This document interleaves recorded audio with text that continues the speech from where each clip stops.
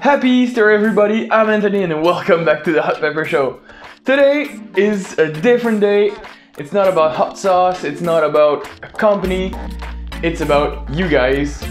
I made some spicy chocolate and this is how I made it.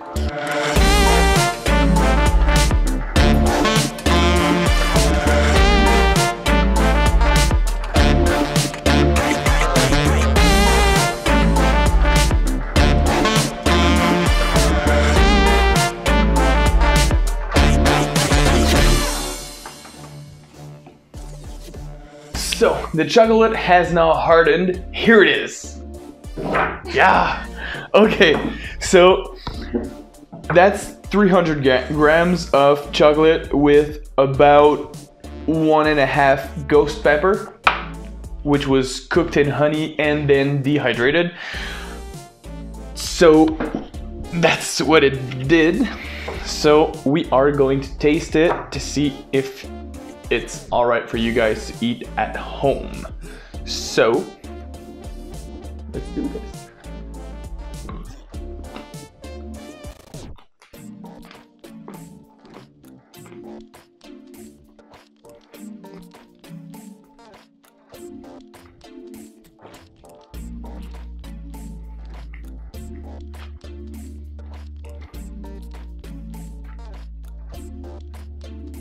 Okay, this is very good. Like, it's not too hot. You can taste the pepper in it, but you're not like burning the inside of your mouth. This is delicious. I'm having another one. So, if you want it like perfect heat,